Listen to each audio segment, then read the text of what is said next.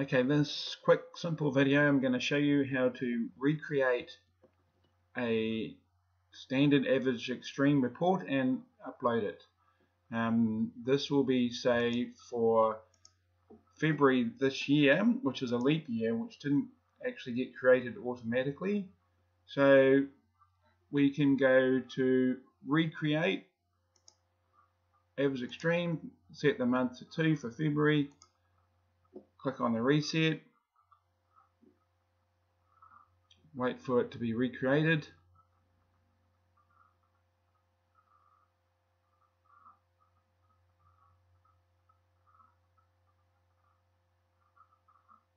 Okay, that's done.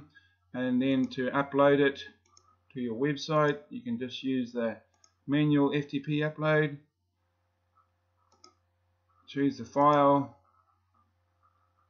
So we're going to choose that file I just created.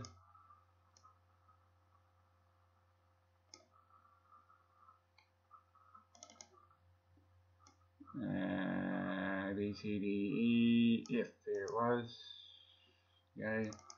And upload this file. And that'll be it. And then the FTP program will run and upload the file.